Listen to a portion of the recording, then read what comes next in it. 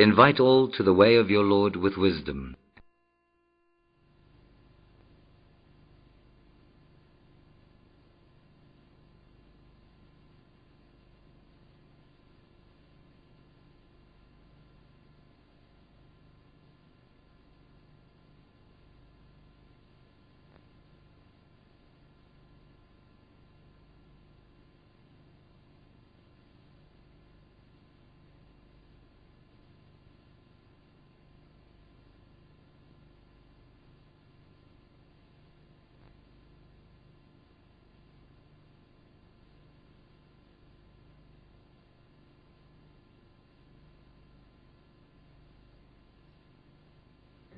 Now we start the third session of the symposium, in which we have the audience and press participation session.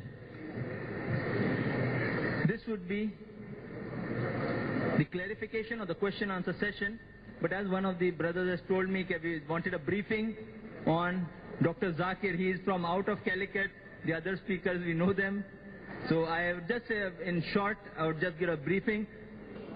Dr. Zakir Naik is a medical doctor by professional training and has turned around to make dawah the proper presentation, understanding, clarification and appreciation of Islam, as well as removing misconceptions about Islam amongst Muslims as well as non-Muslims, his primary mission in life. With the Holy Qur'an and the Islamic way of life as his perfect base, fully reinforced by his dynamic data and analysis on the complete compatibility of Islam with the logic, reason and science.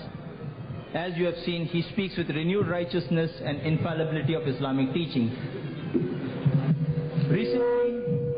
Recently, he had been on a lecture tour from 17th September to 24th October to U.S.A, U.K. and Canada, visiting many cities like Toronto, Montreal, Halifax, Hamilton, New York, Ottawa, Atlanta, Chicago, Indianapolis, Houston, Los Angeles, Birmingham, Leicester, London and many other cities. On returning back, he had been to Madras for a 3-day, 8 lectures tour. Returning back to Bombay, he had a major lecture on Qur'an and modern science, conflict or conciliation, in which we had a long question-answer session in which the press and the audience could cross-examine him, as well as leading scientists of Bombay could cross-examine him on the topic. After that, he had a lecture tour of Bangalore for 2 days. Immediately the next 2 days, he gave 6 lectures over 2 days. And I think on 13th to 18th of December, he was in Singapore for a 6-lecture tour. From 19th to 24th of December, he was in Malaysia for another 6-7 lectures and 4 national television programs. On returning back to Bombay on 25th, with a 1.5 day rest, he was back in Trichur amongst your people of Kerala. The first visit, and he has appreciated that a lot. They enjoyed it a lot, and today also it has been an interesting session being amongst you all before he moves to Cochin tomorrow and back to Bombay day after. He is on the move, either whether he is in Bombay or out of Bombay, and the appreciation he gets for his studies as a student of Islam as well as comparative religion from all the people who come to hear him makes him strive harder to carry on more and more. Thank you very much for all your support. We start the third session, the question-answer session. We have our 3 learned speakers here. Swamy Golokanada of Shree Ramakrishna Math in the center. Next to me, respected Father Gio Payappilly, who's the director of the Navajothis Renewal Center, and on my extreme left, Dr. Zakir Naik, President, Islamic Research Foundation. I will just outline the rules to be observed during the question and answer session so that we get more for everyone present here in the less time available.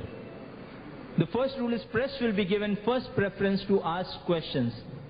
They are counted as responsible people who report and inform the masses at large. So they will be given first chance. If they have to ask questions, they may kindly identify themselves when they line up that we are the press, and the volunteers would give them a first preference. Questions asked should be on the topic religion in the right perspective or concept of God in religion only. Questions not relevant to the topic will not be entertained. please state which of the three speakers you are putting your question forward to. As Swamy Sahib wants to leave, earlier, we would request that all those who would like to put questions to him should come up first, and then we will allow questions for the other two speakers. He has a commitment to go somewhere, so we request you to kindly ask questions to him first. Kindly state your questions briefly and to the point in English. In rare exceptions, if you really don't know English, we may allow in Malayalam to be translated by Brother M.M. Akbar. This is a question and answer time and not a lecture or a debate time. Kindly note that. Only one question at a time may be asked. For your second question, you will have to go back at the row again and await your second chance. I understand 3 mics have been provided for question answer session. 2 in front of me, 1 on the left, 1 on the right for our brothers down here, and 1 mic in the balcony for the ladies. Please stand in queue at one of the mics if you wish to put forward a question to the speaker, and speak into the mic only when the mic is handed to you and your turn is due. We'll start the first question in the ladies section, then we come on my right in clockwise fashion to the brother here, then on my left to the other brother, and again to the ladies, and so on. We'll circulate the questions. In the interest of having a less time wasting, a more educative and an interesting question and answer session, our decision to allow or disallow irrelevant questions and questions not connected to the topic will be final. In the interest of eliciting a proper response and a clear answer from the speakers, kindly state your name and profession before putting forward your questions. May we start with the first question from the ladies section, please. First questions to the Swamy, please. Only questions to the Swamy may be put forward first. Later on, we'll allow for the other two speakers. Thank you. Respected Swamiji, let me ask a question to Swamy. I am Abdullah, lecturer at Farouk College. Malayalam, English? As you please. As you please. Let me ask a question in Malayalam. Okay. Punarjanma. Okay. Those brothers who can speak in English would prefer in English because both the audiences would know, and even the other speakers I think would know, you know. Yes. And if you really don't know, then we will ask Brother Akbar to translate after the question is put forward. Why are you wasting double time? So thank you. About the Punarjanma, rebirth and the life hereafter. Which one, according to Hindu mythology? Can you explain? Yes, the Hinduism accepts the theory of rebirth, the life hereafter. The Hinduism accepts it. The common understanding about the rebirth, the next birth is the good and bad things that is done in our life. If they are almost equal, you will be born in your next birth almost like this as a human being with the same status and things like that.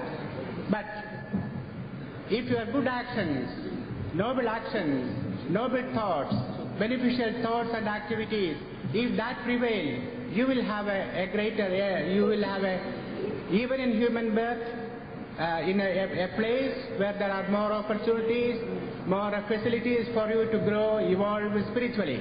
But on the other hand, if the bad things are done more in this life, that person's rebirth is described as in the subhuman level. He will go to the subhuman level. This is the basic idea of the Hinduism. We accept rebirth. Next question. Any question from the ladies' side?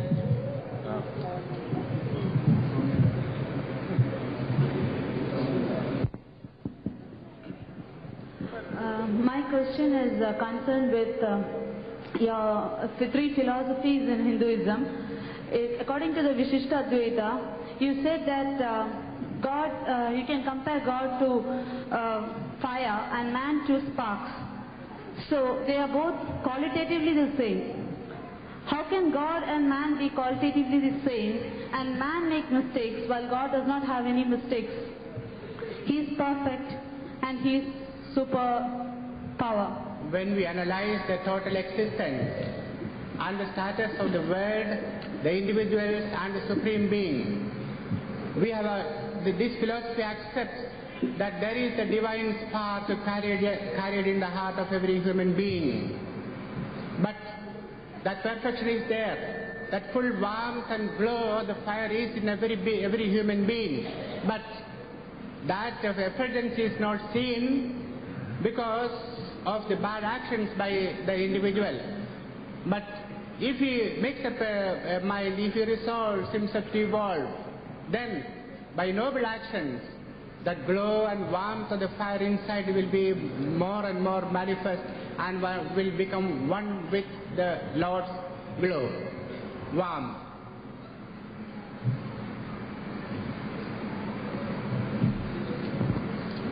The next question. Yes. My name is C.N. Abdullah, businessman. Say in the Bhavishya Puran, there is a slogan, Edasmin Indre Malaysia Ajarya Samannada, Muhammad Idikyada, Shishashaka Samannada. I wanted to know what it means and in which relative. I should be frank about it. I have not read that Purana, therefore I am not able to say my opinion about it.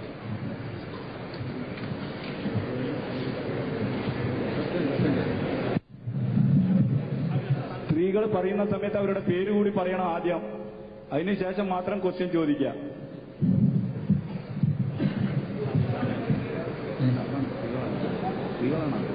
അറിയണ്ടോ?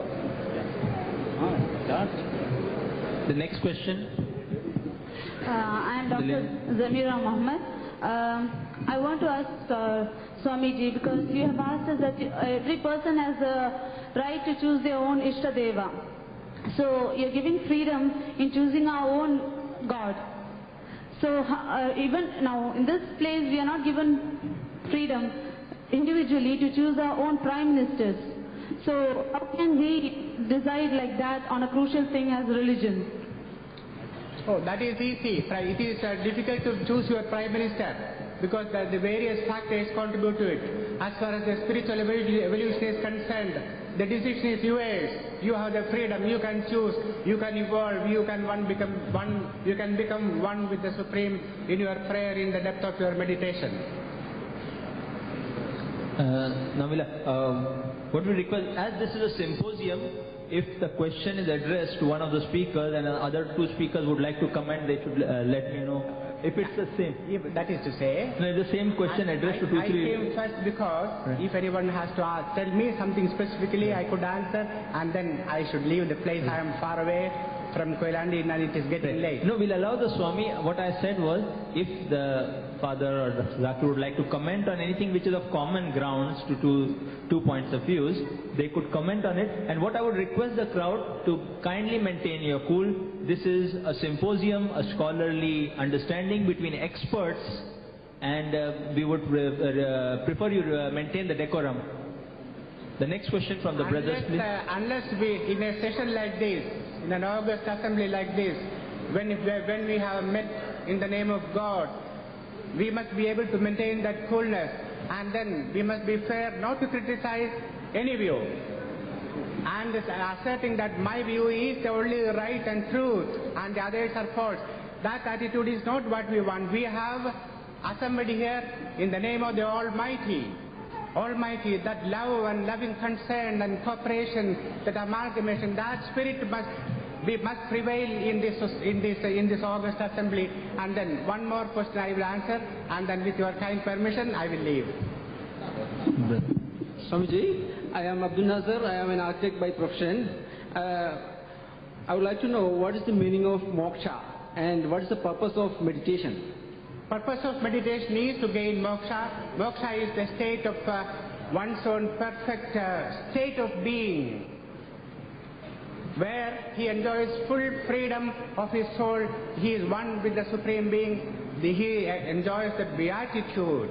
That is the state of moksha, and meditation is a means, a method, a path to reach that state of perfection. I think. A request, one question. All right, right, yes. One more. Any ladies have any questions? I think they should be. Excuse me. Bismillahirrahmanirrahim. We'll allow a lady and then a gentleman on the different mic. My question is that in Hinduism, the concept of creation, that Brahma is the creator, and there is different categories of people, that is Brahmin, Shudra, and what is Vaishnava and other people, form from the different organs of the Brahma. So is it, I'm wondering whether this is true or what I have learnt is wrong. I just like to know about this. I think things have not been made very clear to you. The concept of creation in Hinduism is one thing, and what you refer to is something else. These are two different things. As far as the Hindus are concerned, we do not accept the fact that the world was created just the other day, and it will end one day on a fixed day. No. What we accept is that the creation is a perpetual process in the nature. It evolves. It is like waves in the ocean. It is there. It will go back again to pralaya, then again merge, come up, and again it will go on. It is an endless process. The creation, preservation, and destruction, that is an endless process in the nature, in the totality of nature. That is the concept of creation in Hinduism. The other thing is the differences between different castes, differences in the human being status, that they are all very insignificant details about the religious belief of the Hindus. And if you are good friends, you sit with them, they will clarify. Very insignificant. They are not at all important ideas in Hinduism. Very insignificant, very relative. Respected Swamiji, can you please allow some more questions? Pardon? Some more questions. Pardon? Only two are there. To ask you some. Two more questions? Yeah. Oh, welcome. All right. My name is Muhammad Rafiq. I am a medical student. And my question is, you said the Vedas are the primary sources of Hindu philosophy. Yes. And my question is, what is the Vedic basis? What is it? What is the Vedic basis for the principle of Advaita? Vedic basis. Yes.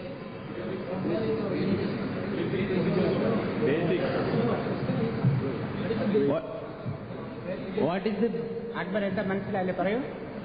the Vedic basis? The basis in Vedas. Vedathile Advaitam evideyanu parayunne. If you to quote something from Vedas propounding Advaita and also Punarjanma. No, എനിക്ക് മനസ്സിലായില്ല. Akbar പറയൂ. എന്താ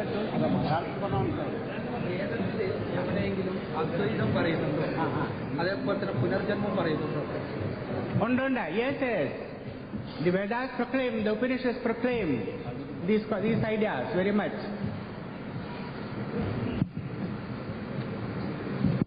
Swamiji,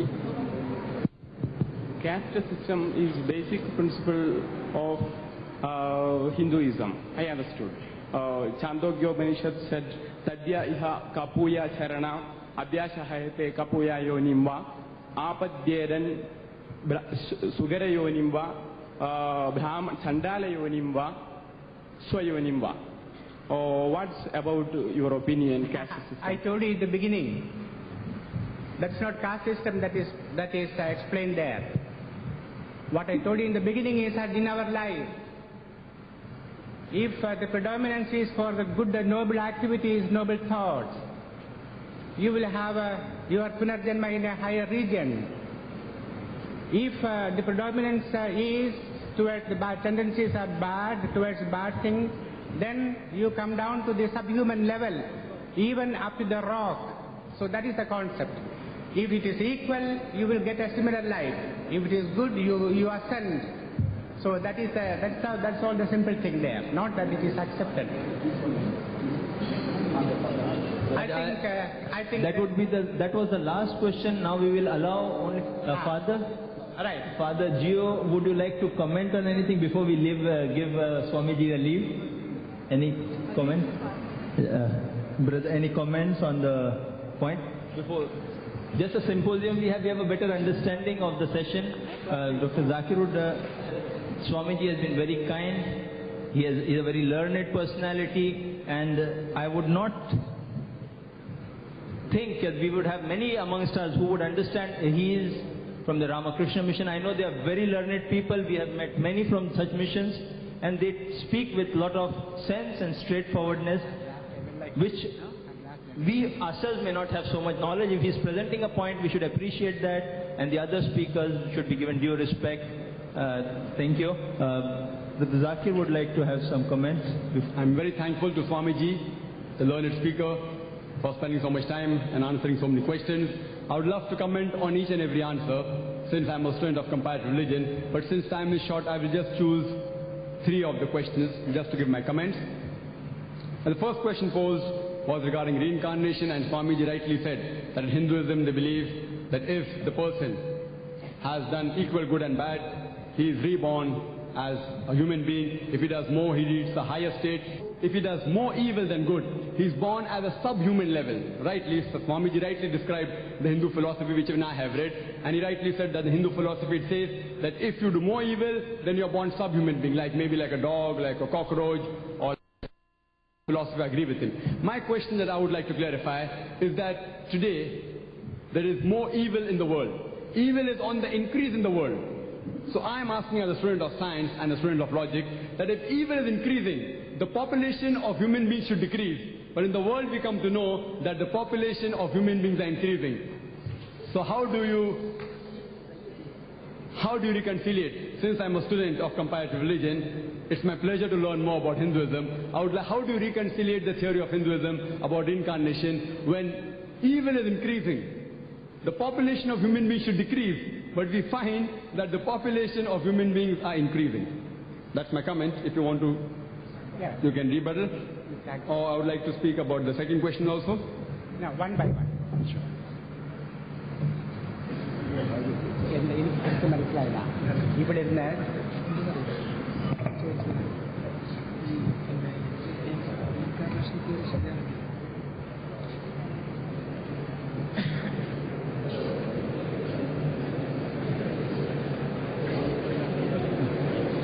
Please, silence please.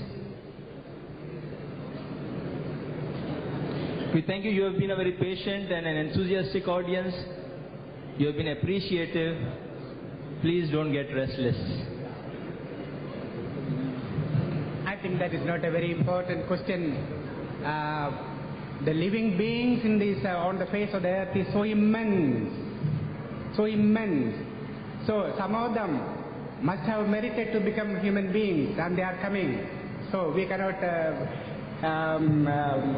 clarify and say specifically these are all unimportant details. I think I request Dr. Naik not to give much emphasis on this. So thank you. Close that point. Any other point? I wanted a clarification, since Swamiji said that he has not read the Bhavishya Purana. Since I am a student of comparative religion, I have read the Bhavishya Purana, so I would like to comment on the brother. He posed the question that is the Prophet Muhammad, peace be upon him, mentioned the Bhavishya Purana, and since I would like to learn from the Swami if I don't know, and if Swami doesn't know, I would like to throw some light. The Bhavishya Purana says in Parva 3, Khanda 3, Adhyata 3, Shlokas 5 to 8, I'm giving the translation, that there will be a Malaysia. A Malaysia in Sanskrit means a foreigner, speaking a foreign language.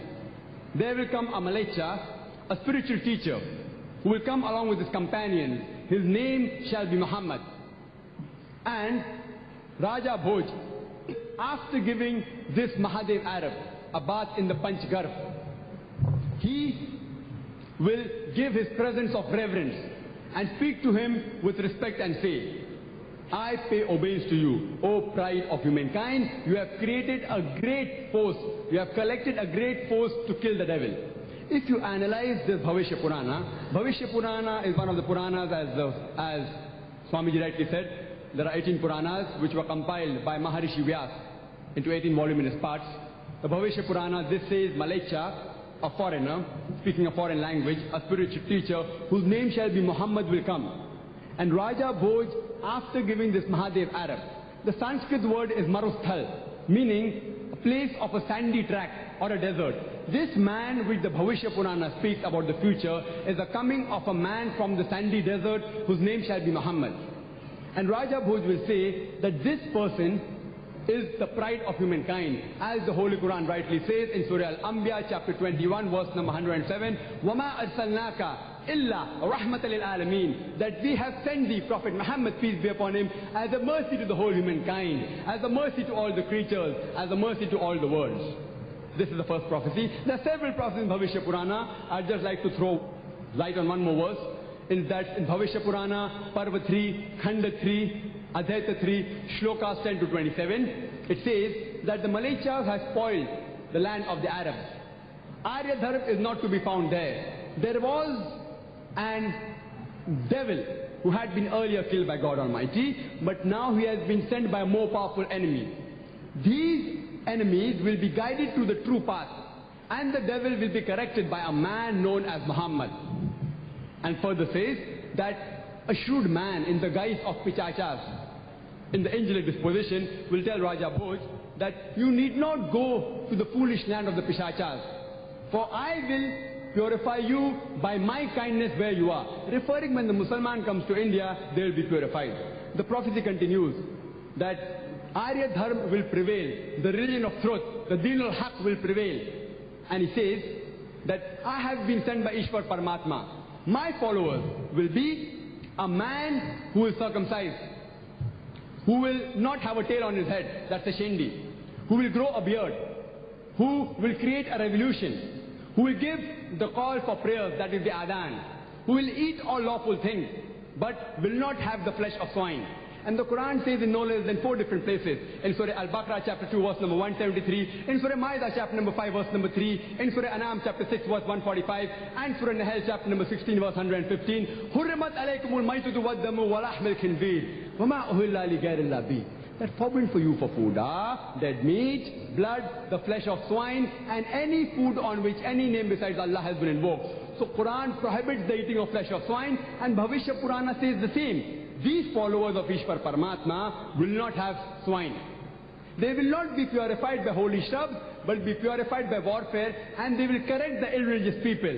These people will be called Musalman. This is in brief what the Bhavishya Purana speaks about the coming of a beloved prophet, Muhammad, peace be upon him. That was just to give my information about Bhavishya Purana. And as the sister asked, my reaction to it, will you permit me to say? Sure, you're most welcome. No, I thought you said you didn't read the Bhavishya Purana. No problem. As far as the Hindus are concerned, I told you in the beginning that the supreme book authority for us is Vedas. And even among the Vedas, Upanishads, they are the supreme authority. The Itihasas, Puranas, everything, or the function of the Puranas, Itihasas, or other books in Hinduism is to interpret, to make the Upanishadic ideas more clear to the common people according to their level of intellectual understanding. So, Upanishads comes only second in authority. Their prime authority is the Vedas, the Upanishads. I accept the Upanishads as the supreme, and therefore I do not give much importance to what the Upanishads speak, because I have direct access to the Upanishads, and therefore it doesn't mean that I disrespect. No, I respect every Purana, but I give the first place, the most important place to the Upanishads, to the Vedas. That is my reaction to it. Thank you very much, Swamiji. And I do agree with you that the Hindus first believe in most authentic are the Vedas, then Upanishads, then Puranas. I do agree with him. Swamiji does not believe in the Puranas or does not give it respect. I don't mind, but this is just the quotation of the Quran. I didn't say I don't respect. I do respect. But I have not read it. In importance. That's right. I do agree with you, Swami. Thank you very much. Just a comment on choosing your own God in life. The Quran gives you permission to choose your own God in life. The Islamic principle. And I quoted a part of that verse in Surah Al-Baqarah chapter 2, verse number 256 says, La ikraha fid deen. There is no compulsion in religion. Truth stands out clear from error. If you hold the hand of Allah subhanahu wa ta'ala, you have held the most strong hand that never leaves you. And if you believe in Allah subhanahu wa ta'ala and resist the evil, verse number 257 says that He will take you from darkness to light. But if you believe in the devil, Quran gives you permission, you have a choice to choose anyone. But if you choose the devil, he will take you from light to darkness. Quran gives you the option to choose whichever God you want. But the true God is Allah subhanahu wa ta'ala, which I described in the beginning part of my talk. Thank you, Swamiji, very much on behalf of the Salafi Learning and Research Center, Calicut. I thank you all very much for your esteemed presence amongst us and sharing your knowledge. And I give him a standing ovation.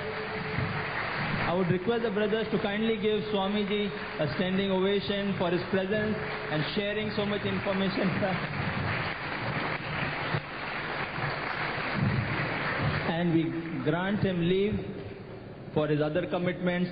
Thank you, Swamiji. Inshallah, we hope to keep in touch with you. We carry on with the question and answer session. Now, we would request the speaker, I would request one volunteer at each of the mics so it's regulated properly. One mic here on my right, one on my left, and one on the top. And whenever a person wants to ask a question, I would request the volunteer to kindly raise your hand. Sometimes there's no one standing, I don't know whether the question is going to be asked or not. Right. One mic is there, I can see the hand. When someone is ready for a question, I would like the hand to be raised. Now we start from the top. One question there, one on my right side, left, and in a circular order. Kindly see when your order comes, raise your hand. Can we have the next question? Kindly address the speaker and put your question briefly and to the point. May we have the next question, please?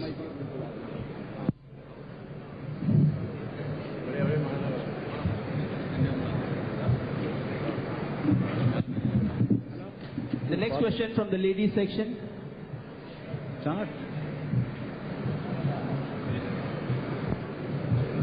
Assalamu alaikum. My name is... I'm posing this question to Father. Father, you have said that Jesus is divine. At the same time, Zakir Naik has said that such a statement is not present anywhere in the Bible. So, how do you prove this? How do you prove Zakir Naik wrong and make him a Christian? This is a hermeneutical question. How to interpret the Bible. We have the Bible written within 100 years of span. First we have the oral tradition. Then oral tradition were written down later on. So from BC 1000 to AD 100, these Bible texts were formulated and written. In the early Christianity, or the very after the death and resurrection of Jesus Christ, the apostles, the disciples of Christ, proclaimed, they believed in Jesus Christ. And in the beginning, they proclaimed that Jesus Christ is the Son of God, He is divine, He is the Lord, He is Kyrios, He is the Son of Man. So different titles were given. And later on, the gospel writers or the evangelists, those who proclaimed the teachings of Christ, started proclaiming. Then we have the editions, Matthew, Luke, Mark and John wrote 4 gospels. Then we have the different apostles and evangelists, disciples of Christ, wrote other books called letters to the different Christian groups of that time. So, first of all, we had the proclamation, the kerygma of Jesus Christ, who is Lord, who is the expected Messiah, the Savior. Then they started writing the text, the teaching of Jesus Christ. So from the teaching of Jesus Christ, take example from the book of John alone. The book of John was written, the last gospel between AD 950 to 100. In the book of John gives a more in-depth formulation which is can be called a theological formulation of the divinity of Christ as well as the humanity of Christ. In the text of Gospel, there are I am sayings. I am the life and resurrection. I am the light of the world.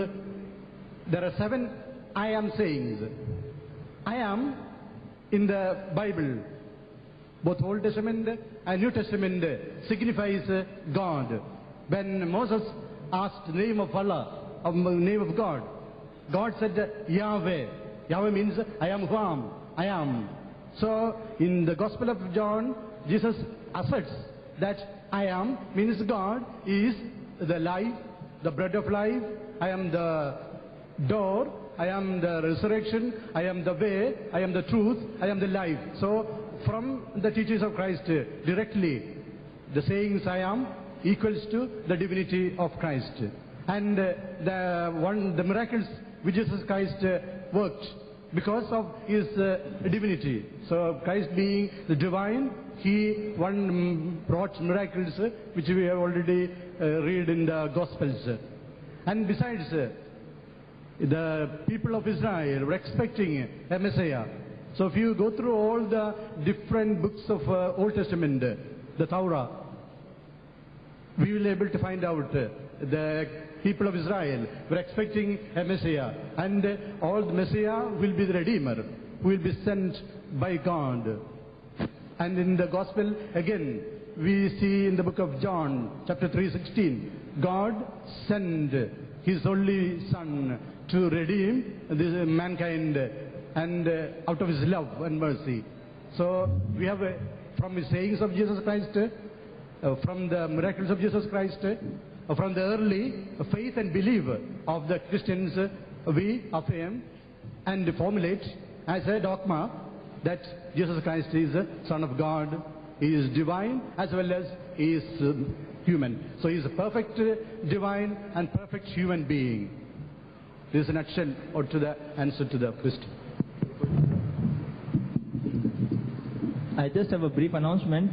Brother Abdul Bari and Brother Abdul Salam Kanur are to report at the gate.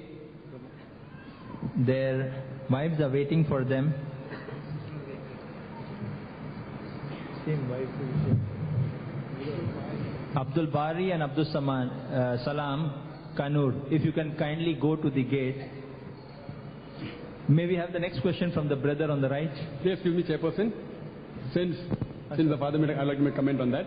Well, if it's true, then I have to accept Christianity. The father has given 2 quotations from the Bible, of Gospel of John. And he rightly said the Gospel does say in several places, Jesus Christ himself said that I am. He didn't give the reference number, I'm giving the reference number. It is Gospel of John, chapter number 14, verse number 6 says, "For I am the light, the truth and the way. No man cometh unto my Father but by me." That's the quotation Father was referring to. And several other quotations, I am. I can also add many quotations. Jesus Christ said, I am and Father is one. In John, Gospel of John, chapter 17, verse 20. It is not chapter 17, verse 20. It's chapter 10, verse number 30. Check it out. The Bible is here. I and my Father are one is not in Gospel of John, chapter 17. It's in Gospel of John, chapter number 10, verse number 30. You can check it up, Father. We can refer.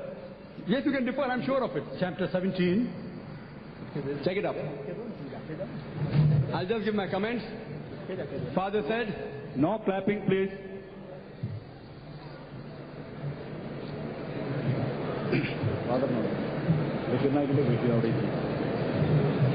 Quiet, Father, please read Gospel of John, chapter 10, verse number 30. I and my Father are one is in Gospel of John, chapter 10, verse 30.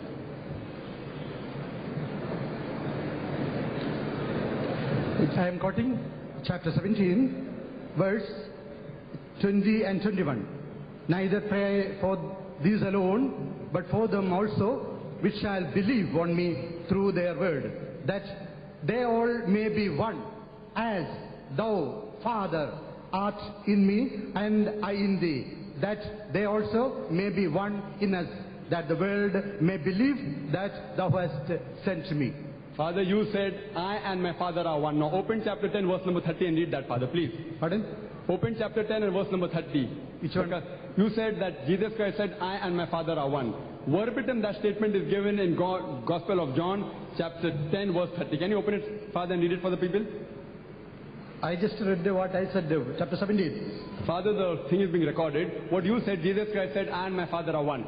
That statement is not there in Gospel of John, chapter 17, verse 23. Now open Gospel of John, chapter 10, verse number 30. That statement will be there. You read so many words. We are quoting different texts. And we can quote so many texts from the... I'm sorry, Father, you made the statement, I and my Father are one. Yes. If you open Gospel of John, chapter 10 and read it to the public, they will understand. Chapter? Gospel of John, chapter 10, verse 30. John, chapter 10, verse 30.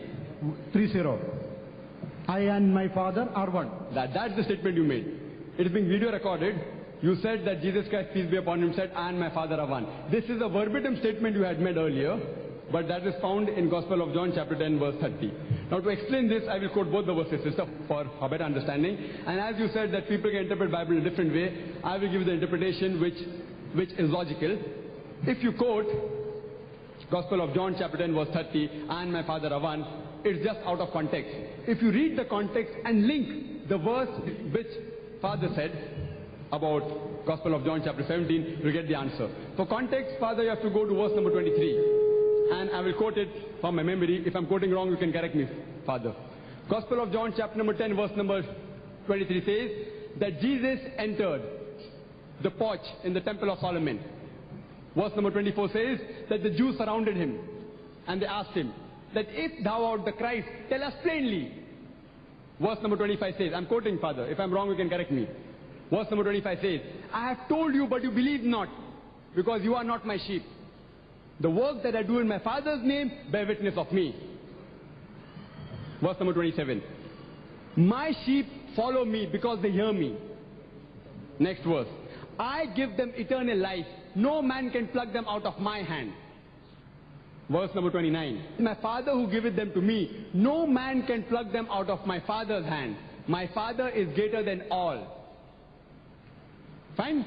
Verse number 30 says, I and my Father are one. Now if you read the context, the earlier verses says that no man can pluck these people, the followers of Jesus Christ, peace be upon him, from his hand. No man can pluck them out of the Father's hand. That means God's hand, God Almighty. If you read the context, it means the plucking in purpose. Jesus Christ, peace be upon him, and God Almighty are same. Suppose I say, my father is a doctor and he is a medical doctor, I am a doctor. In purpose, I and my Father are one. But that does not mean one in unity. If you mean it means one in unity, then I have to go back to your verse which you quoted rightly. John chapter 17, verse number 21, 22, 23, which says that if you agree that one means God Almighty and Jesus Christ claim divinity. If it means that, you'll have to agree, according to John chapter 17, verse 21, 23, Jesus Christ said that I am in my Father. My Father is in me. I am in you, he's telling the apostles. That means, if you say in one means God Almighty is same as Jesus Christ, then according to John chapter 17, verse 21, 23, you'll have to believe even the apostles are God Almighty. So do you believe in 12 plus Jesus Christ plus God Almighty to be 14 gods? No. So if you say I and my one means Jesus Christ claimed divinity, Jesus Christ also said, I am in my Father is in me, I am in you. You read the verse you quoted. John chapter 17, verse 21, 23. It says that Jesus Christ is in the apostles. Does it mean that Jesus Christ as God Almighty is in the apostles? Are the apostles also God Almighty? No. It means one in purpose. It means one in purpose. That means Jesus Christ had delivered the same message of God Almighty, and the apostles of Jesus Christ also delivered the same message which Jesus Christ, peace be upon him, preached. And further, if you read John chapter 10, verse number 31, it says that the Jews picked up stones to stone Jesus Christ. I'm reading, Father. Verse number 32 says that, for which of my good works do you stone me? So Jews tell them, we don't stone you for good work. We stone you because you being a man, you blaspheme, saying that you are God. So then Jesus Christ, peace be upon him, verse number 34, 35 says that it is said in your law and scriptures that ye are gods. And if you say to a person God, to whom the word of God has come, the law is not broken. And if you read the Psalms, the 82nd Psalm, verse number 6 says that ye are God. whoever are led by the Spirit of God, they are called as gods. The Spirit is not broken. So Jesus Christ said that if you call to a person to who the word of God has come, then the law is not broken. He never claimed divinity. Read the context. You quoted one more verse, that Jesus Christ, peace be upon him, said he was Son of God. You didn't give the reference, I'll give the reference. Gospel of John, chapter 3, verse number 16. Say, for God so loved the world, that he gave his only begotten Son, that whosoever shall believe in him shall not die but have everlasting life. Now, the Father said that Bible mentions that Jesus Christ, peace be upon him, Son of God. If you refer, Bible also says that Adam is Son of God, Abraham is Son of God, David is Son of God. Bible has got Son of God by the tons. Anyone who's led by the Spirit of God is a Son of God. That's what the Bible says. It says if you are a good person, following the rules and regulation of God Almighty, then you are Son of God, we are children of God. But the Christians say no, he is not only a Son of God, he is the begotten Son of God. And they quote John chapter 3 verse number 16, as Father said, for God so loved the world that he gave his only begotten Son, that whosoever shall believe in him shall not die but have everlasting life. Now this Bible which I'm quoting is from King James Version, and it's also present in the Douay version which the Catholic believe. And the Father rightly said the Catholics believe in 73 books.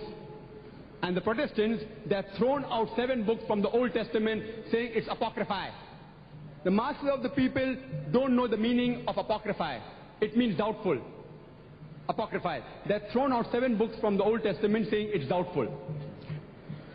The Bible with the King James Version and the other Douay version, they go back to the source about 300 to 500 years after the alleged crucifixion of Jesus Christ, peace be upon him. According to the Revised Standard Version, the Revised Standard Version goes back 200 years after the alleged crucifixion of Jesus Christ, peace be upon him. Closer to the source, more authentic is the source. And according to the Revised Standard Version, which has been revised by 32 scholars of the highest eminence, backed by 50 different cooperating Christian denominations. The Bible has... This is the Revised Standard Version. This is the Revised Standard Version, revised by 32 scholars of the highest eminence, backed by 50 cooperating denominations. If you open Gospel of John chapter 3, verse number 16, the word begotten is not there. Because it's an interpolation, it's a concoction, it's a fabrication. Who says that? Not the Muslims. The 32 scholars of the highest eminence, backed by 50 cooperating denominations, even the RSV of the Catholic edition, the word begotten is not there. Why? It is an interpolation. It's a concoction. And the Quran rightly says, وَقَالُ اتَّخَذُ الرَّحْمَنُ وَلَدًا لَقَدْ جِئْتُمْ شَيْئًا إِدًّا. They say Allah has begotten a son. It is indeed a most monstrous thing to say. وقالوا اتخذوا الرحمن ولدا لقد جئتم شيئا إدا تكاد السماوات يتفطرن منه. As though the skies are ready to burst open. وتنشق الأرض, and the earth to split asunder. وتخر الجبال هدا, and the mountains to fall down to utter ruin. If anyone says that Allah has begotten a son, it's the biggest abuse you can give. As though the skies are ready to burst, the earth to split asunder, and the mountain to fall down to utter ruin. Maybe these 32 scholars of the highest eminence, they read the verse of the Holy Quran, Surah Maryam, chapter 19, verse number 88 and 92, and they threw out the word begotten from the Bible. It's no longer there in the Revised Standard Version. This is the Revised Standard Version. You can verify if you want, Father. So yet, there is no statement in the whole Bible where Jesus Christ, peace be upon him, himself said that he is God or worship me. In the book of John, chapter 1, verse 18, says, no man has seen God at any time. The only begotten Son, which is in the bosom of the Father, he has declared him. So we are taking the context, the background of the believers. So the revealed doctrines or revealed truths are accepted by believers. These believers proclaim Jesus Christ as Son of God. And the Gospel of John chapter 1 verse 1 to 18 speaks about all these things. In the beginning was the Word, and the Word was with God, and the Word was God. And the same was in the beginning with God. All things were made by Him, and with Him, and the Word is entitled as Jesus Christ. So Jesus Christ has ever so many titles. Not only Son of God, the respected Messiah, the light of the world, ever so many titles are there. So I am now coming again to the question of religion. There is the creed, there is the faith, there is the belief which we proclaim. This is being formulated by the believers of Christianity, early Christianity, which has been transmitted to the generations. And the custodians of Bible are the believing community.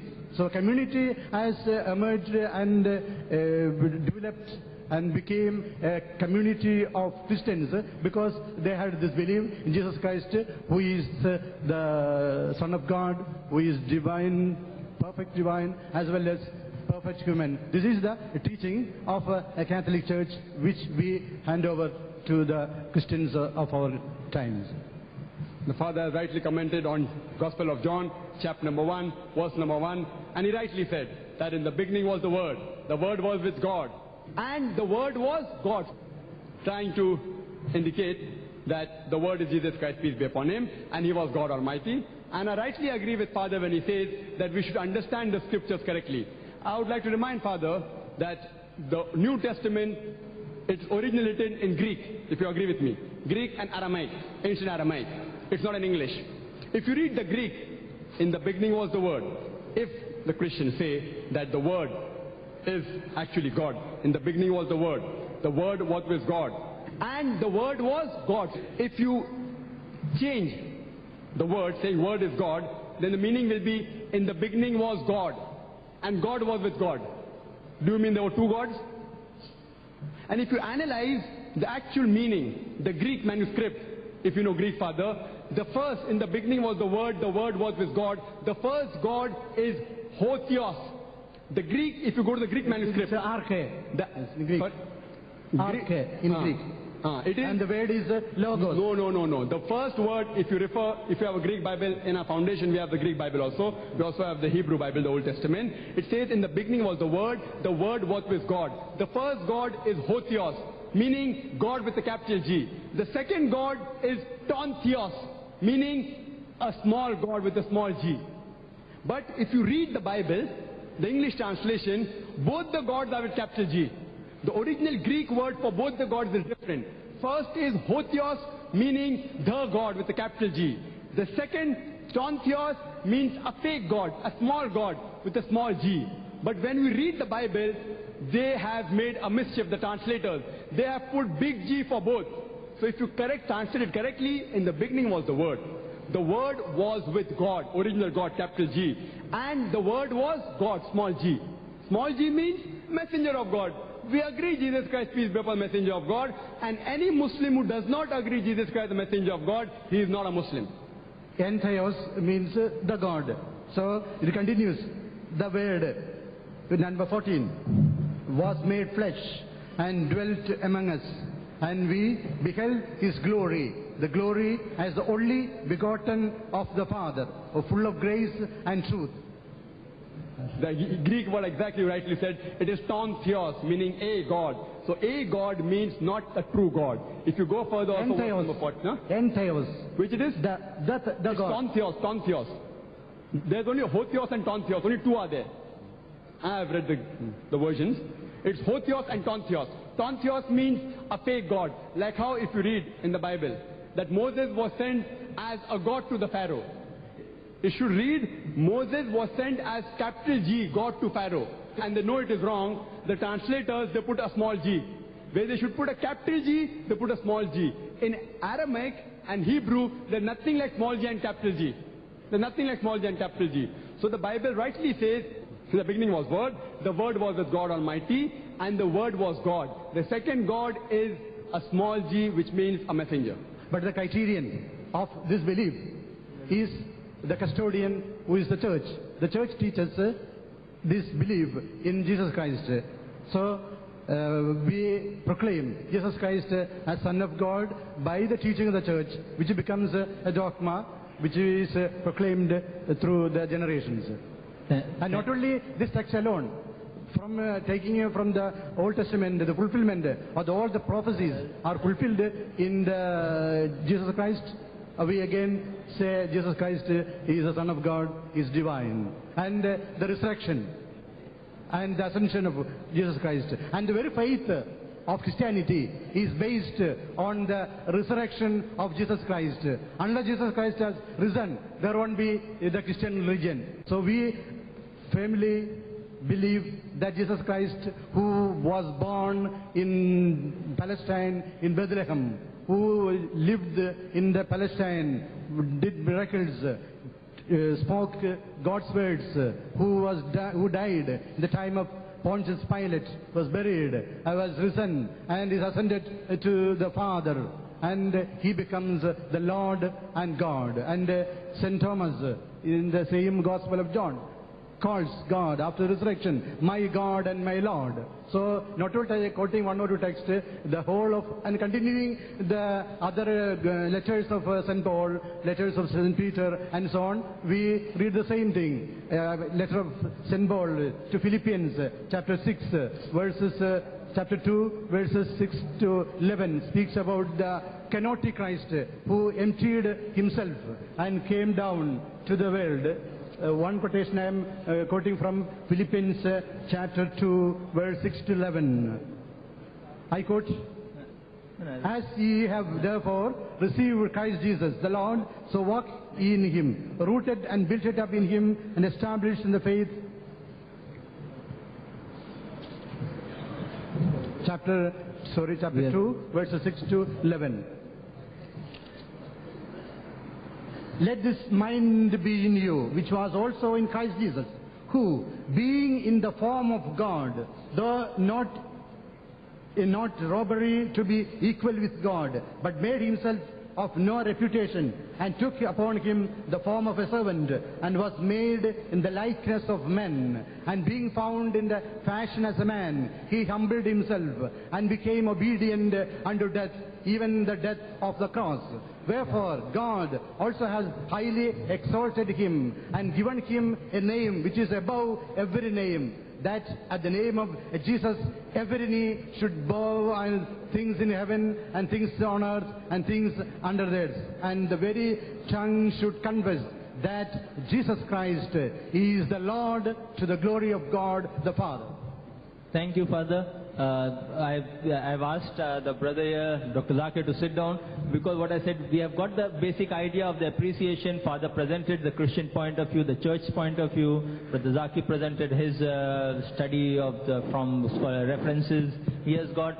We leave it up to the audience to decide. May we have the next question from the brothers here. Next question to Dr. Zakir from the brother on the left. I am Abdul Latif. My question is regarding the sixth of God, significance of God. Newton's law of thermodynamics says energy can neither be created nor destroyed. But Qur'an and Bible says everything will be destroyed. It's a contradictory, no? It's against. And if the fifth is Noor means light. Other one, light. Bible says light is the God.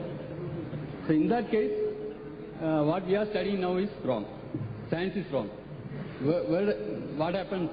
Whether the science is wrong or the religion is wrong. My question is. The question, before I answer, I would just like to say, since the chairperson didn't give me the time, otherwise I could have answered it in every question of Father, but time doesn't permit us. You answer this question. The brother asked the question that the law of thermodynamics of Newton is saying that nothing can be created, nothing can be destroyed. That's what they're saying. The conservation of energy, which we do agree, conservation of energy. But you said that doesn't it contradict with science? See, science has not reached so far. Science cannot tell us everything. Science cannot tell us everything. Initially, there was something created. There has to be something. Then this situation arises that they are changed to different forms. First, there was something. Who created that thing? You ask Newton, who created that first thing? Do you mean to think there was nothing first? There was something. There was something, even according to the Big Bang theory, the creation of the universe. As the Qur'an says in Surah Al-Anbiya, chapter 21, verse number 30, it says, أَوَلَمْ يَرَ الَّذِينَ كَفَرُوا أَنَّ السَّمَاوَاتِ وَالْأَرْضَ كَانَتْ رَتْقًا فَفَتَقْنَاهُمَا. That do not the unbelievers see that the heavens and the earth were joined together and we clove them asunder. There was something. Afterwards, the law of conservation of energy says nothing can be destroyed, nothing can be created. It changes form. It changes form. But that's not ultimate. Initially, there was something. And we say this something that was created, the creator is Allah subhanahu wa ta'ala, the Khaliq. Hope that answers the question. Next question from the ladies section, please. Assalamu alaikum. The question is to Dr. In the question titled Women's Right in Islam, I heard you saying that Islam doesn't... Sister, can we have questions on the topic of today? We have less time to cover up the topic of today. I don't think we would allow questions out of the topic. Kindly restrict yourself to the topic of the day. Religion, the right perspective. I would like to pose this question. I'm Professor Nafisa Kadeem. I came from Madras this morning. I would like to ask Father whether he can tell me if the New Testament, as we read and understand it today, was written during the lifetime of Jesus.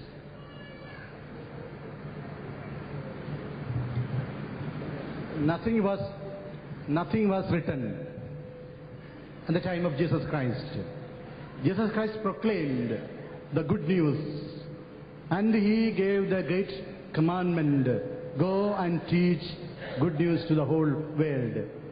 Then the apostles or the disciples of Jesus Christ, they proclaimed this teaching of Jesus Christ in the beginning of Christianity, say around AD 30 to 70. Then later on, those who heard this word of God received this message through the inspiration of God, wrote down. First was Mark, then we have Matthew, then there is Luke, and then John. So at the time of Jesus Christ, nothing was written down. Maybe we have the next question from the brother. We have one brother. Dr. I am B.G. Herman. Dr. Zakir, may I ask a question regarding, do you agree with me if I say the religion is written by men? Religion is written by men. Brother asked the question that do I agree with him that religion is written by men?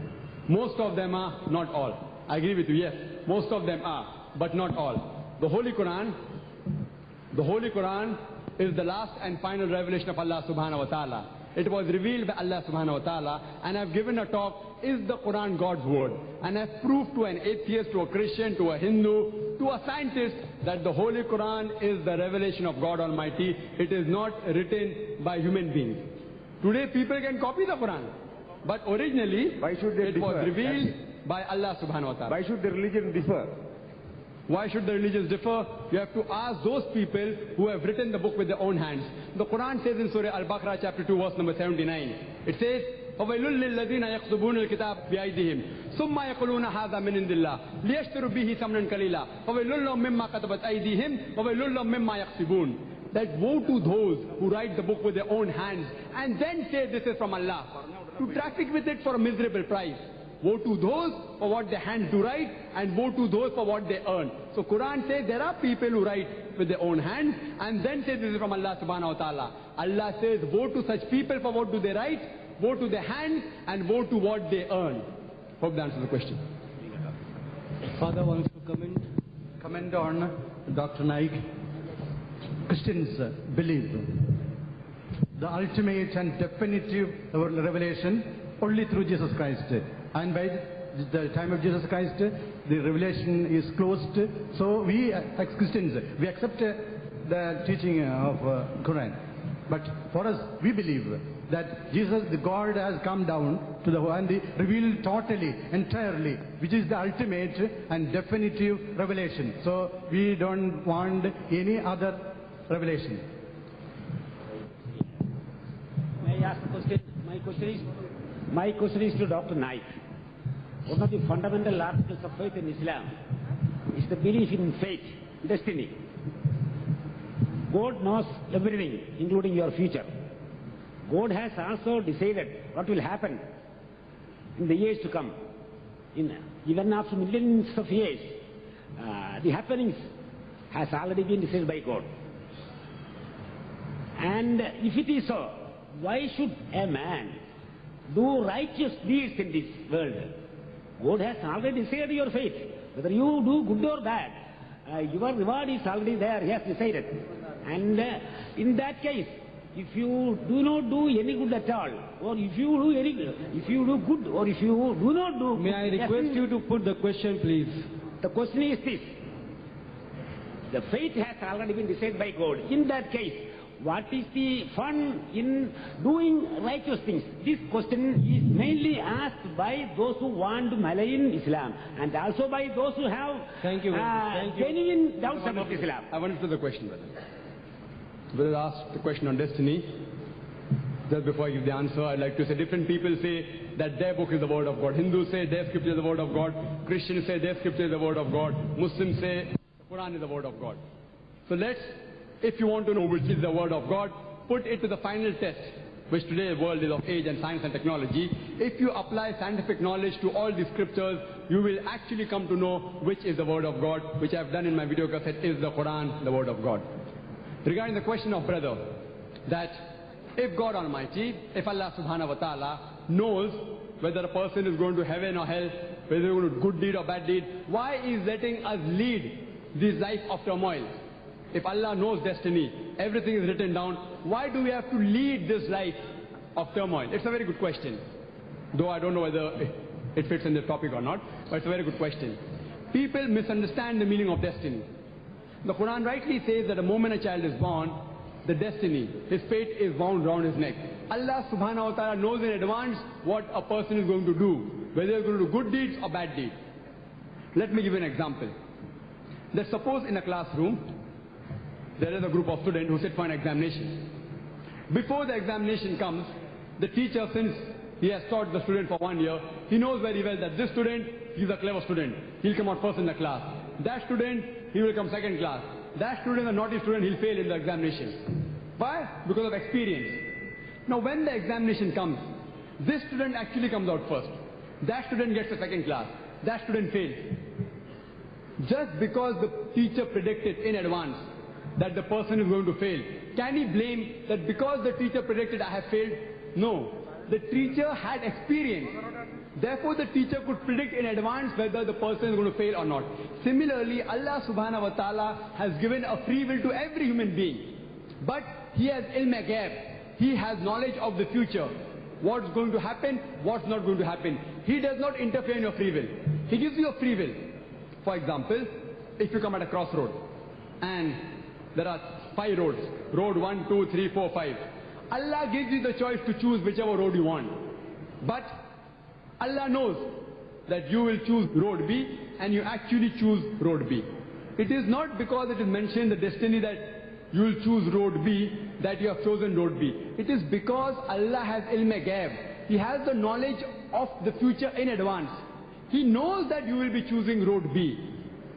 Because He knows, He has written down. It is not because Allah has written the destiny, the reason that you follow. It's the vice versa. If you go further, you come to another 3 roads, A, B, C. You choose road B. Allah knows in advance. At the next junction, you will choose road B. Because Allah knows in advance, He has written out the destiny. Not because it is written that you do it. It's the vice versa. Allah has ilm ghaib. Allah also knows, as the brother said, whether the person is going to hell or heaven. He knows very well. So the question is, why don't you put the person, okay, the moment you're born, Allah knows he is being a good human being, he'll have faith, put him to heaven. That person, he will commit murder, he'll commit adultery, put him to hell. Why doesn't Allah directly put the person in hell or heaven? The reason, brother, is because if Allah puts this person directly in heaven, he will not object. But if Allah puts that person in hell, he will ask a question to Allah subhanahu wa ta'ala on the day of judgment. Why did you put me in hell? Why did you put me in hell? Allah knows this person is going to do sin. But that person does not know. So if Allah puts him in hell directly, he will question Allah subhanahu wa ta'ala on the day of judgment. Why did you put me in hell? He will question. The Quran says on the day of judgment, no one can question Allah subhanahu wa ta'ala. It is so crystal clear that a person who will be put in hell, he will agree that he has to go to hell. He will only ask for forgiveness. He cannot question. So Allah does not put a person directly in hell or heaven so that you get proof what you will be doing is good or bad. As Allah says in the Holy Quran, in Surah Mulk chapter 67 verse number 2, we have made the life and death as a test for the hereafter. We are leading this life and death for the test for the hereafter. Allah knows very well whether the person is good or bad, but you do not know. To undergo the test so that you will be satisfied with the result. Teacher cannot say, without the examination I will fail you. The student will object to the teacher. Maybe I would have passed. Why did you fail me? In the same way, so that no one can object to Allah subhanahu wa ta'ala on the day of judgment, Allah lets the person undergo the test and waits for the result. He knows the result, you don't know the result. That's the reason He lets you undergo this life in this world. The next question from the ladies, please. My question is to Father. Dr. Zakir Naik had mentioned that Christianity means those people who agree or accept the teachings of Jesus Christ. So does that mean that people before Christ who did not get the teachings of Jesus Christ were not Christians, or Christianity is only pertain to people after Christ? The terms Christians comes from Christ, then Christians, believers in Christ. So they not only accept the teachings of Jesus Christ, but they accept and believe the person of Jesus Christ, who is God, who the Word made flesh and dwelt among us. So those who believe that Jesus Christ is the divine person, a person in the Trinity, and they become Christians. So the terms are used to recognize, distinguish between other religions only. The next question from the brother on the right, please. Assalamu alaikum. I am Azin Siddiq, third year BTech, REC Calicut. My question is to Dr. Naik. So while explaining the concept of God in Islam, you had mentioned that God is unique. That is, you can't compare God to any human being or any human attributes. But in the same Quran, Allah says that Kallam Allahu Musa taklima, that God spoke to Musa. So speech or talking to a person is a human act. So God subhanahu wa ta'ala, Allah subhanahu wa ta'ala, can He take a human act? So there was a question that I said in my talk, that Allah subhanahu wa ta'ala is unique, and there are certain qualities of man which, if you attribute to God Almighty, He feels to be Allah subhanahu wa ta'ala. So he asked a question that Quran says, and he rightly quoted, that Allah subhanahu wa ta'ala spoke to Musa alayhi salam. So if you tell me that God Almighty, Allah subhanahu wa ta'ala, has a mouth like the human being, and He has lips, He has 32 teeth, and then He spoke, moving His lips, then He's not God Almighty. Quran does not say that. Speaking, Allah speaks in various ways. The speech of Allah subhanahu wa ta'ala cannot be compared to the speech of human being. The moment you say God Almighty spoke with 2 lips, 32 teeth and a tongue, then He's not God Almighty. وَلَمْ يَكُلْ لَهُ كُفُوًا أَحَدٌ. There's nothing like Him. Quran says He spoke. How He spoke, we don't know. Surely not like a human being. Hope that answers the question.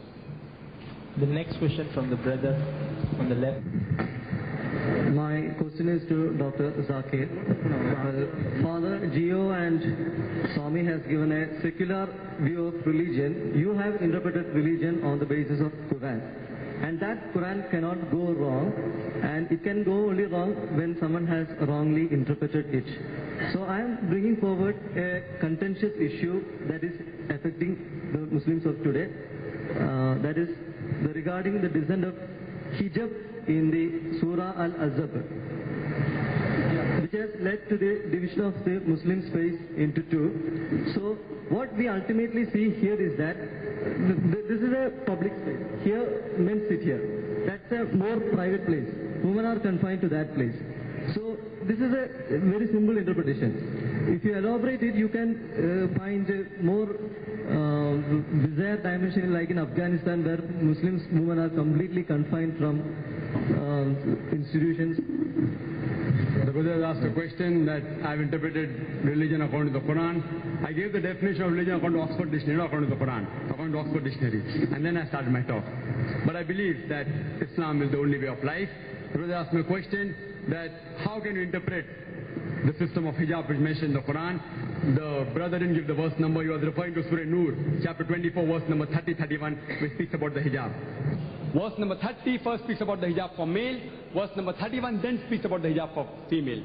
Surah Nur chapter 24 verse number 30 says, say to the believing man that he should lower his gaze and guard his modesty. That means the moment he looks at any woman, he should lower his gaze and guard his modesty. Anything brazen thought comes in his mind, he should lower his gaze. Same thing is mentioned in the Bible, in the Gospel of Matthew, chapter number 5, verse number 27 to 29. Jesus Christ, peace be upon him, said, it is said of the old times that thou shalt not commit adultery. But I say unto you that whosoever shall looketh upon a woman to lust after her has already committed adultery in his heart. Who said that? Jesus Christ, peace be upon him. It's mentioned in the Bible.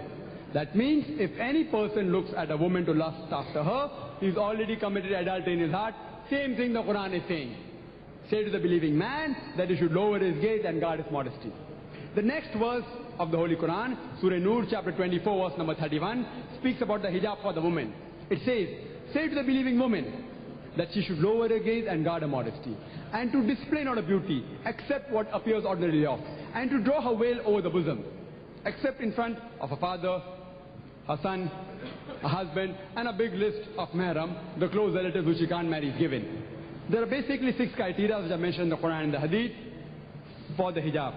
The first criteria is the extent which differs between the man and the woman. For the man, it's from the navel to the knee. For the woman, the complete body should be covered. The only part that can be seen are the face and the hands up to the wrist. If they wish to cover this, they are most welcome. All the remaining 5 criteria are the same for man and woman.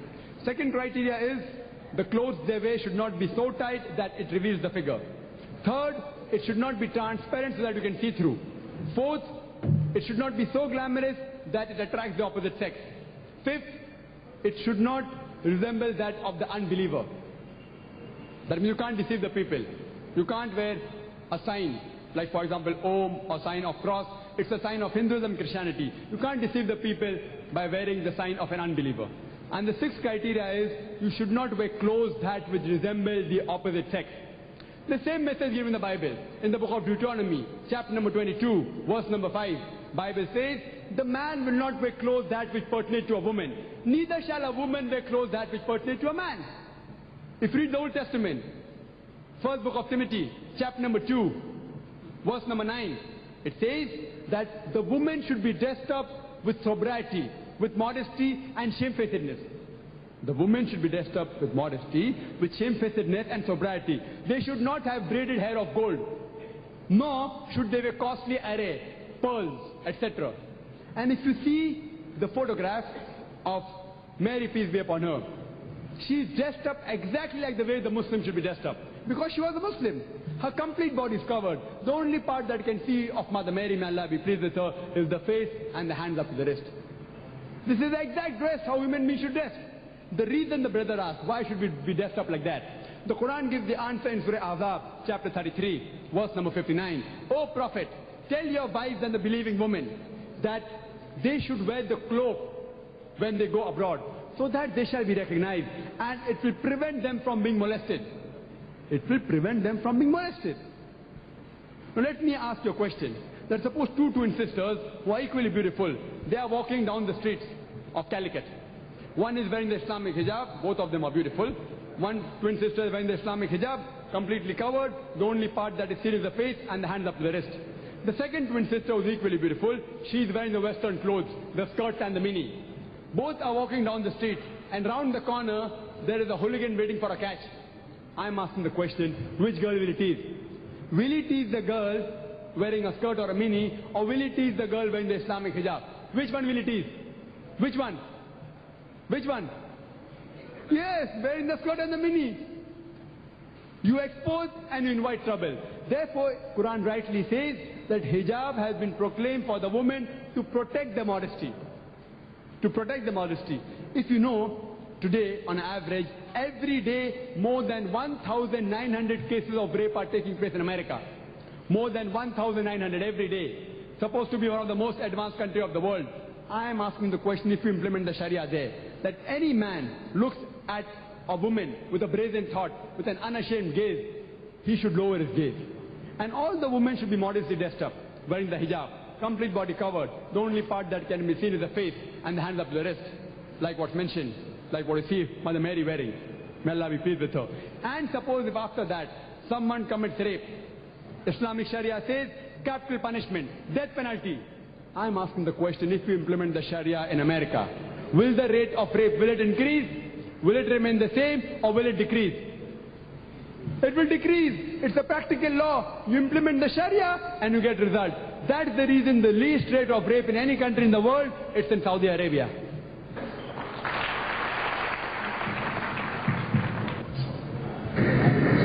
Next question, please. I'm asking this question to Dr. Zakir Naik. Assalamu alaikum. My name is Fatima and I'm a student of class 10. I'm having a classmate who is a Qadian.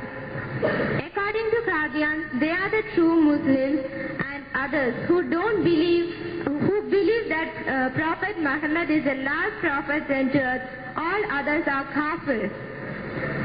They're using the same verse, that is verse number 40 from chapter 33, to prove that Prophet Muhammad is not the last messenger sent to earth.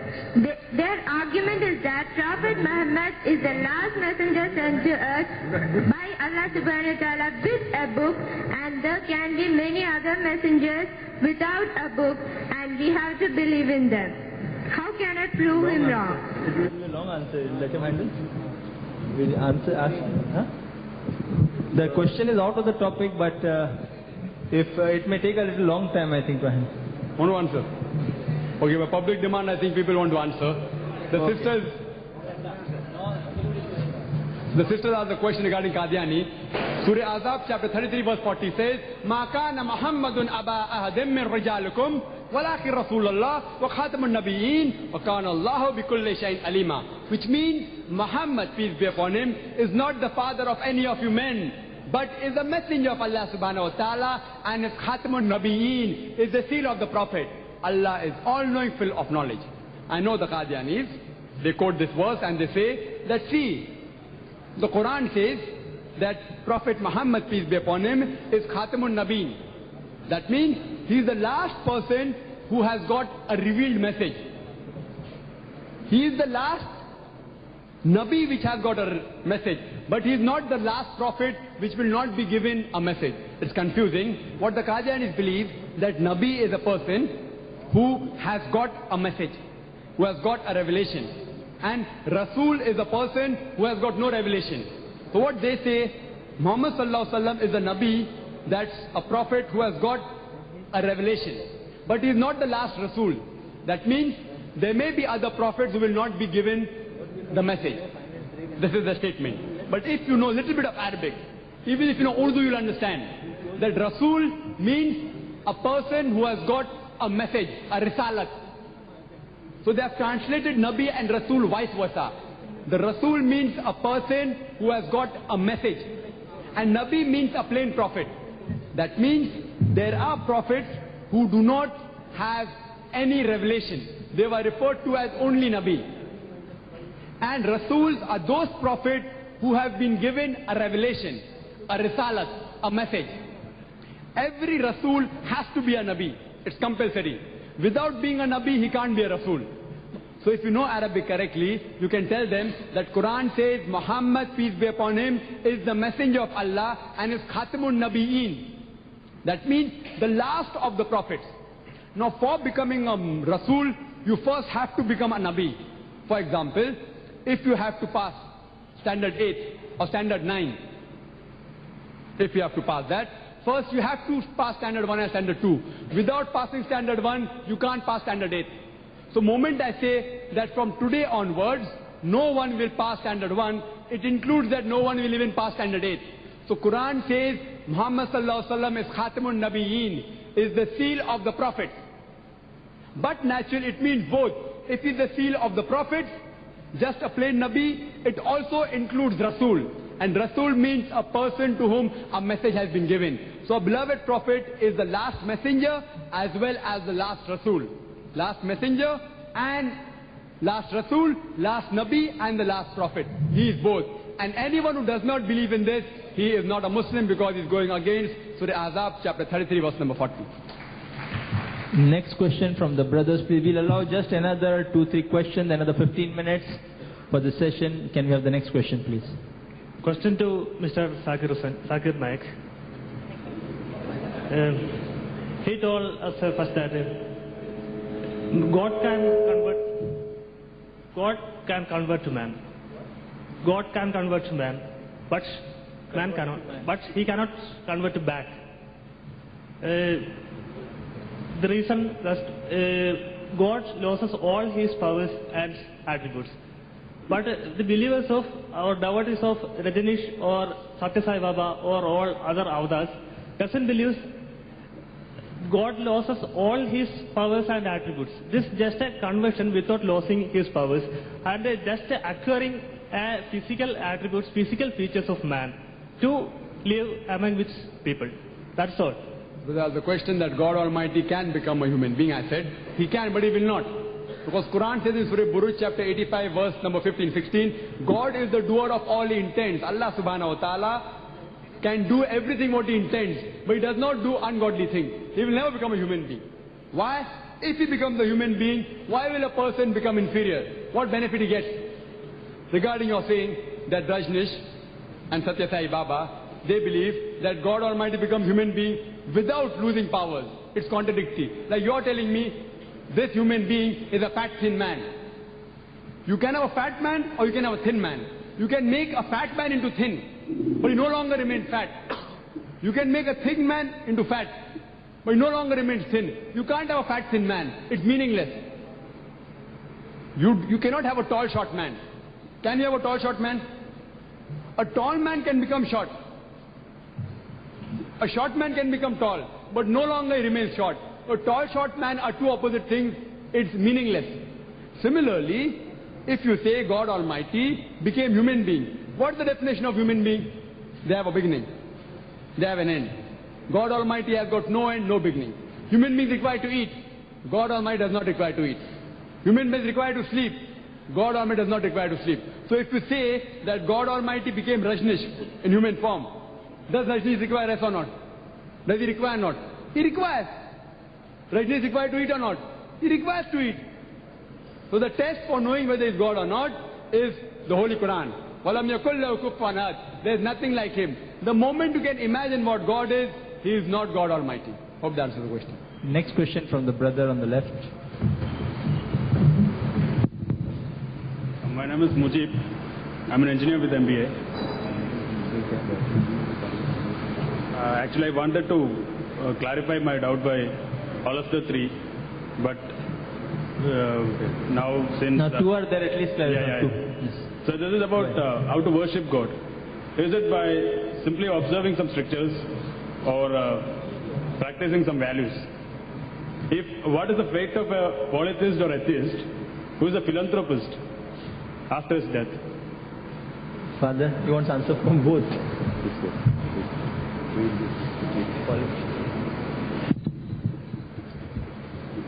The basic concept of worship is because God is Almighty. He is a creator. He showers blessings on us. So this is expressed through human languages. So we have prayer, the Niskara. It is on methods of prayer. We have Prarthana in religions. We have puja in Hinduism. So these are different rituals. So I already said as a cult, the different ways and forms of worship. And so this is to be, to submit ourselves totally to God's will. And about, you said about atheists and unbelievers. They are philanthropists. They are people who do service to the people, to human generation. And if they do those good things with their own conscience, I think God will save them. So we don't worry about those who are atheists or believers. God knows and God will save them. For they follow their inner conscience, which is enshrined through the revelation of God. Yeah, thank you. The next speaker. The brother asked two questions. The first is, what is the form of worship in Islam? And second is, what will happen to an polytheist or an atheist who does philanthropist things, etc.? Will he be saved? Will he go to heaven, etc.? What is the form of worship? Islam believes, as the Holy Quran says, in Surah Al-Dhariyat, chapter 51, verse number 56, وَمَا خَلَقْتُ الْجِنَّ وَالْإِنسَ إِلَّا لِيَعْبُدُونِ. We have created the jinn and the human beings not but to worship me. The creation of the human beings and jinn is to worship Allah subhanahu wa ta'ala. The Arabic word is ibadah. It comes from the root word abd, means slave, servant. Many people have the misconception that salah, prayer, is the only form of worship. It is one of the forms of worship. It is not the only form of worship.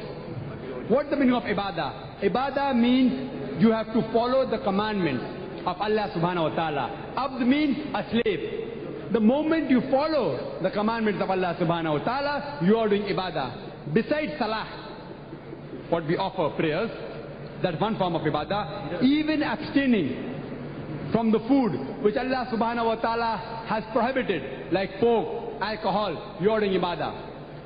If you don't do adultery, as the Qur'an says, Surah Isra chapter 17 verse 31, come not close to adultery. It's an evil opening other roads to evil.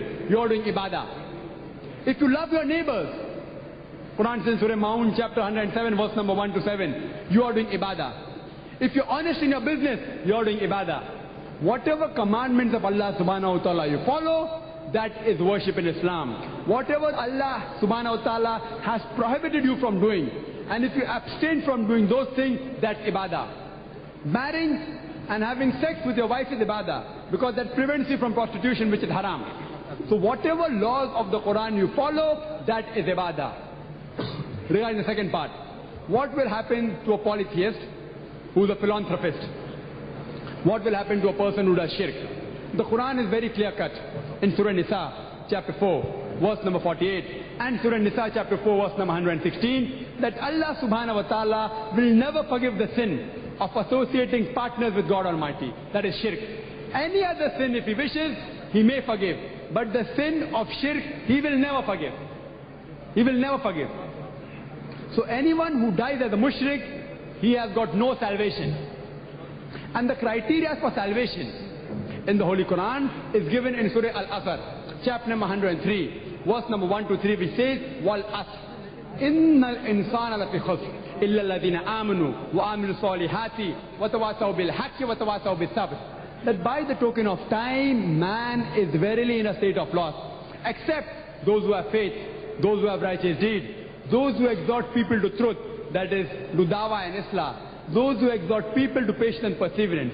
These are the minimum 4 criteria for a person to enter Jannah. Is to say that a person has got no faith, but is a philanthropist, he has righteous deed. Only righteous deed will not get you a ticket to heaven. Only being a philanthropist, you will not obtain salvation. Similarly, only having iman in Allah subhanahu wa ta'ala and not doing righteous deed will not take you to heaven. All 4 criteria are equally important. Iman, righteous deed, exhorting people to truth, and exhorting people to patience and perseverance. If any one of this is missing, you are not going to go to heaven under normal circumstances. This is the criteria for salvation in the Holy Quran. May we have the next question, please? My name is Shajir. I am a medical student. My question is to Father Gio Payappilly.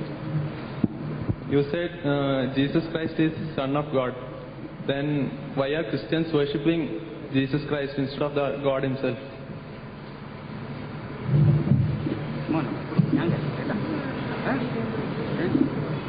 We are worshipping Jesus Christ because we accept the oneness of God, but God is triune. So God the Father is God, Son is God, and Holy Spirit is God. So we worship Jesus Christ, the Holy Spirit, and God the Father.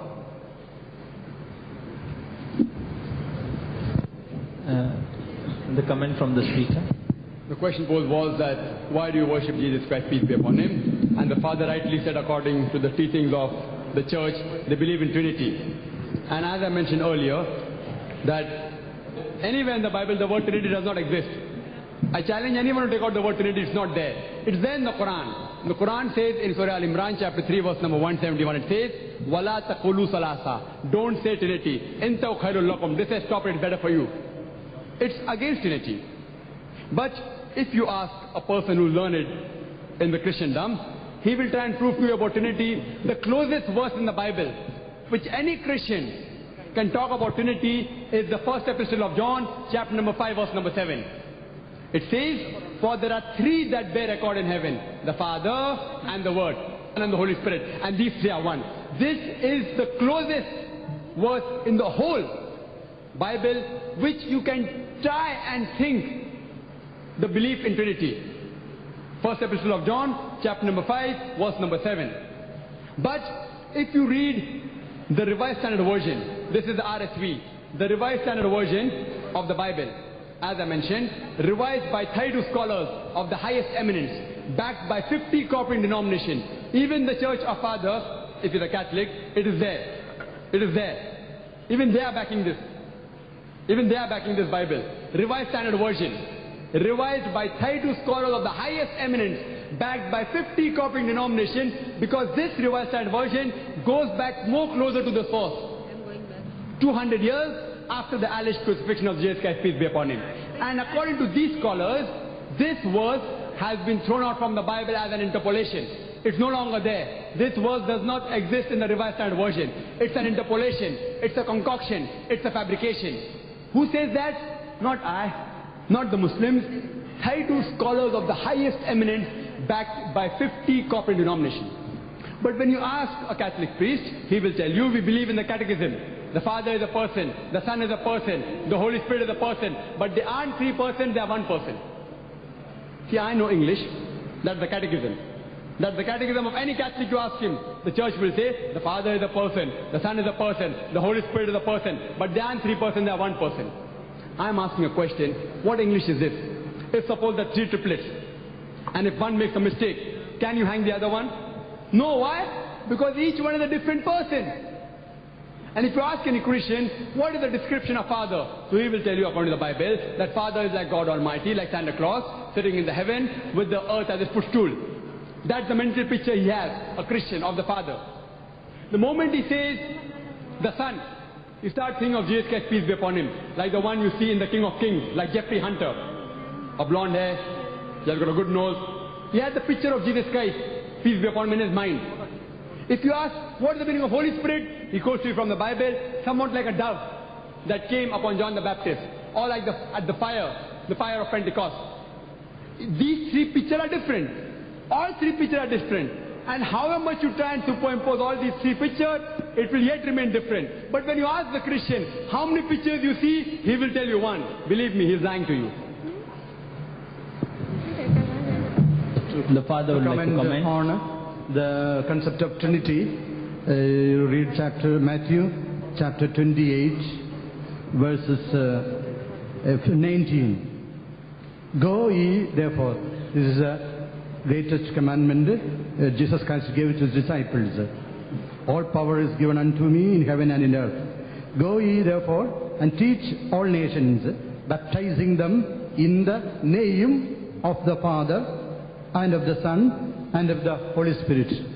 And the book of Corinthians chapter 1, chapter 13, verse 33 says, the grace of our Lord Jesus Christ, the love of God, and the fellowship of the Holy Spirit be with you all. So there are texts like this which proclaims the Trinitarian formulation. Late, the church formulated as a dogma and said the word Trinity. So in the Bible we have the concept in the name of Father and the Son and the Holy Spirit. Later, the church fathers formulated as a dogma in Trinitological formulations, and it is called as God as triune, but God is one. The Father rightly quoted the Gospel of Matthew, chapter number 28. The word Trinity is not there. Did you hear the word Trinity? It's not there. I rightly said the word Trinity is not there. And Father said that Jesus Christ, peace be upon his disciples, that go into the way of the nations and teach in the name of the Father, the Son, and the Holy Spirit. It is contradicting with the saying of Jesus Christ. If you open the Gospel of Matthew, chapter number 10, verse number 5 to 6 says, he told the disciples, Jesus Christ, peace be upon him. You can open the Bible and check it up, Father. I'm speaking from my memory. Gospel of Matthew, chapter number 10, verse number 5 to 6. He told the disciples, go ye not into the way of the Gentiles. Who are the Gentiles? The non-Jews, the Christian and the Muslims. We are Gentiles. Go ye not into the way of the Gentiles, And you enter ye not into the city of the Samaritans, but rather go to the lost sheep of the house of Israel. Jesus Christ, peace be upon him, said, it's mentioned in the Gospel of Matthew, chapter number 15, verse number 24, that I have not been sent but to the lost sheep of the house of Israel. Jesus Christ, peace be upon him, came only to the Jews, only to the lost sheep of the house of Israel, as the Holy Quran says in Surah Al-Imran, chapter 3, verse 49, that Jesus Christ, peace be upon him, was sent as a messenger to the Bani Israel. In Surah Saf, chapter 61, verse number 6, that Jesus Christ, peace be upon him, the son of Mary, was sent as a messenger to the Bani Israel. He never claimed divinity. The word Trinity does not exist in the Bible. It is the teaching of the church. What I am going to base my argument is on the teachings of the Bible, not of the church. Jesus Christ told the apostles to go first to the Israelites, the lost sheep. Then this preaching was given to all the people of the world. And the very birth of Jesus Christ, the angel said to the shepherds, fear not, for behold, I bring you good news of great joy, which shall be to all people. And for unto you is born this day in the city of David a Savior, which is the Christ the Lord. So we have several quotations, several texts. So only how to interpret hermeneutical interpretation and church interpretation and teaching of the church. So I follow the teaching, official teaching of the church, the magisterium. Thank you, Father. Now we'll only allow 2 short questions, and kindly the speakers, I request them to give short answers so that we keep to the time schedule. The next question, I think, is from the sisters on the top. My question is to Dr. Zakir Naik. My question is, how to judge a person's taqwa, especially for the choice of a partner?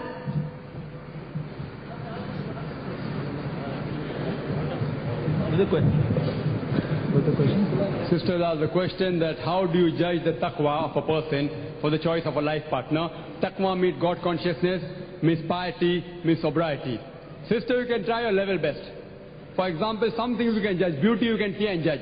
Wealth you can see and judge. It's easy. If he has so many millions rupees, he's rich. If he has less rupees, he's poor. These things are easy to judge. When it comes to taqwa, it's difficult to judge.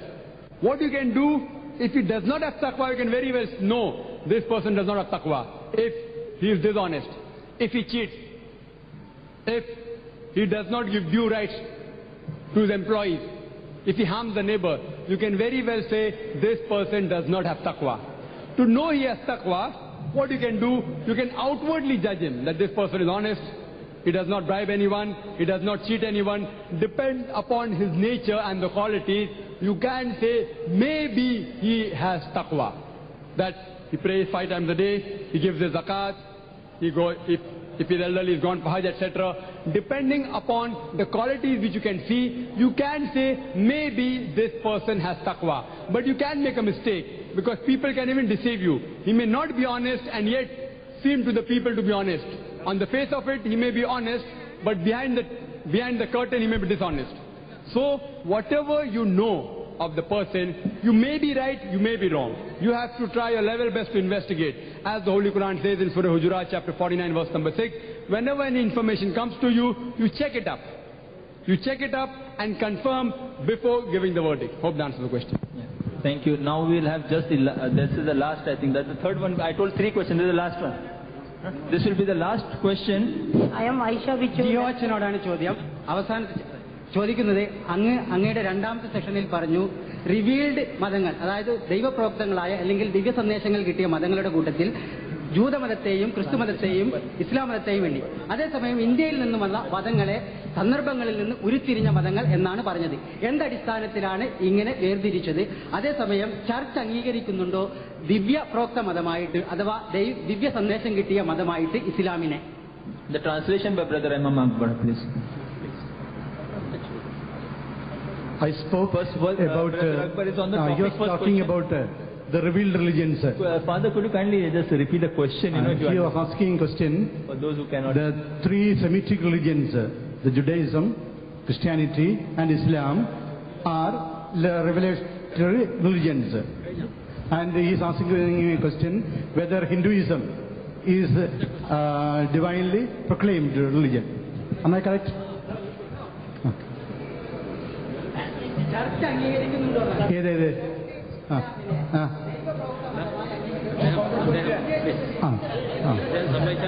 സഭ അംഗീകരിക്കുന്നത് ഈ മൂന്ന് മതങ്ങളെയും ദൈവപ്രോക്തങ്ങളായിട്ട് അംഗീകരിക്കുന്നത് സാധാരണ നമ്മൾ പറയുന്ന ഭാഷയിൽ ദൈവത്തിന്റെ വചനം ലഭിച്ചുവെന്ന് വിശ്വസിക്കുന്നതായിട്ട് ഞങ്ങൾ അംഗീകരിക്കുന്നു. Could you just repeat that? That question they didn't get some of the people. Church rightly speaks about all the Semitic religions, Judaism, Christianity, and Islam as revealed religions. Church accepts that. Right. Any? I am No, that was the last question. I'm sorry. We know you are interested, you are enthusiastic. We appreciate your enthusiasm, but we kindly make you bear for a few minutes. If you can respect the vote of thanks, kindly sit down. We have Professor Abdu presenting the vote of thanks. We thank you all for all your interest on behalf of the Salafi Learning and Research Center. Professor Abdu to present the vote of thanks. Assalamu alaikum wa rahmatullahi wa barakatuh. Alhamdulillah. Ni'matuhu wa nasta'inuhu wa nastaghfiruhu wa na'udhu billahi min shururi anfusina wa min sayyiati a'malina. Ladies and gentlemen, we are very thankful to you all for making this function a very great success.